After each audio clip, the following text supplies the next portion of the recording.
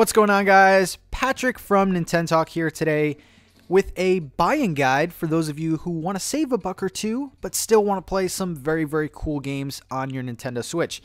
Now, the Switch has only been out for about 5 months and there's not a ton of games on the Switch, but there are a ton of hidden gems that really are not that much money at all. And interesting fact about all of these games, you can actually buy all these games I'm about to talk about for less than the price of a fully priced brand new game. So if you want to update your library on your Switch, if you want to get a lot more games, well, listen up. So yeah, all of these games under $10, all fantastic games in my mind. These games I've picked. These games are all available on the US eShop. Not too sure about the European and Japanese, but this is the US buying guide for games under $10. So let's get it started. The first game I'm going to talk about is a game that actually came out a little while ago, and that's Blaster Master Zero for the Switch. This game retails at $9.99, and let me tell you, this game is an excellent buy. So basically, Blaster Master Zero is an action exploration game that harkens back to the golden years of gaming. Blaster Master Zero builds off the original NES title, adding new areas, bosses, and even new gameplay elements, such as sub-weapons and extended exploration mechanics. Basically, you travel around this 2D world in your vehicle where you can explore almost everything. However, when you come across a dungeon entrance, you can then dismount from your spaceship and walk around on foot, which I think is a really cool mechanic for this game.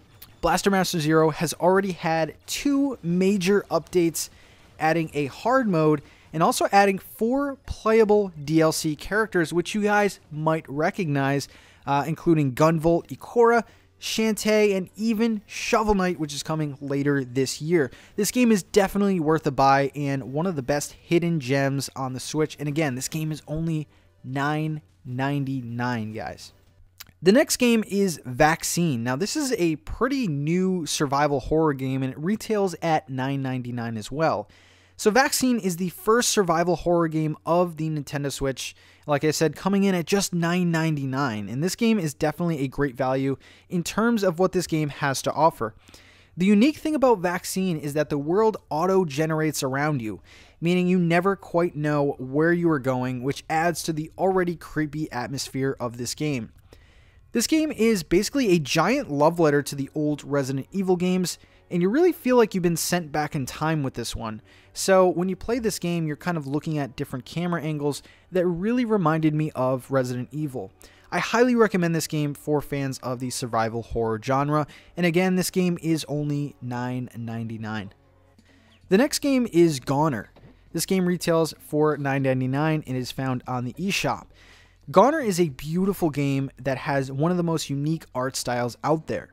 Goner is essentially a score-based platformer which has auto-generated levels, so there's a ton of replayability. So basically, every time you play the game, the levels will be different and present unique challenges and opportunities. There are also a ton of secret areas within the game. These areas will get you special unlockable items that you can use in-game, which is really cool. And above all, guys, oh my god, this soundtrack. Holy crap, definitely adds to the atmosphere of this game. Goner is definitely worth a pickup if you enjoy kind of these artsy 2D platformers. And guys, this game is hard as hell, and like I said before, only $9.99. The next game on this list is Mighty Gunvolt Burst. Mighty Gunvolt Burst is the next installment in the Mighty Gunvolt series. This game looks like it came straight from the SNES, which I have no problem with, bringing back old mechanics that are made new again. This game is essentially a 2D shooting platformer similar to the Mega Man series and features the same character from Mighty Number 9, which sounds a lot worse than it is. There's also a new burst combo system which rewards you for finishing off enemies and bosses up close and personal. So you will be rewarded for your wit and grit. This ability also triggers the HD Rumble function, which is a nice addition to the game. If you are looking for a classic Mega Man type game on the go, look no further than Mighty Gunvolt Burst. Now, so far I've listed games that are of the $9.99 price tag, but I can't really end this list without talking about some of the gems of the Neo Geo series games. Now, Not a lot of people have talked about the Neo Geo games on the Switch, but let me just tell you guys, some of these games are worth the price of admission. So these last two games are both $7.99 each. Let's start it off. So the first game is the Neo Geo Galaxy Fight Universal Warriors. Oh my god, guys. Galaxy Fight Universal Warriors is a classic 2D fighting game that I played a ton of back in the day.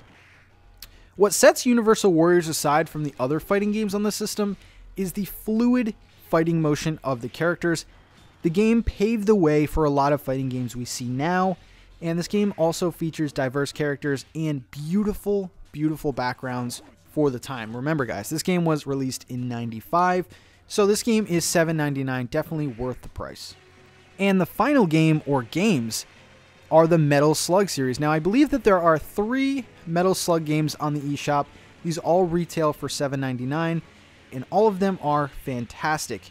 You can choose up to 4 different characters with a vast array of weapons, and for those of you who don't know what Metal Slug is, it's essentially an action arcade game where you're just spitting bullets out at the enemy. It's kind of like a scrolling game. Really, really fun, guys, and definitely worth the price of $7.99. So there you go, guys. I made this video kind of because a lot of you have been asking me, Pat, what should I play in the eShop? What should I buy in the eShop? And these games are really a good alternative if you're kind of in between games. All of these games aren't really long in terms of how many hours you're going to be playing, but they are kind of good placeholders and really cool additions to your library. And if you get them on the eShop, you can play them anywhere you want to. So guys, let me know what you think about this video. Will you be picking up these games? Do you already have these games? And like always, guys, this is Patrick from Nintendo Talk. Thank you very, very much.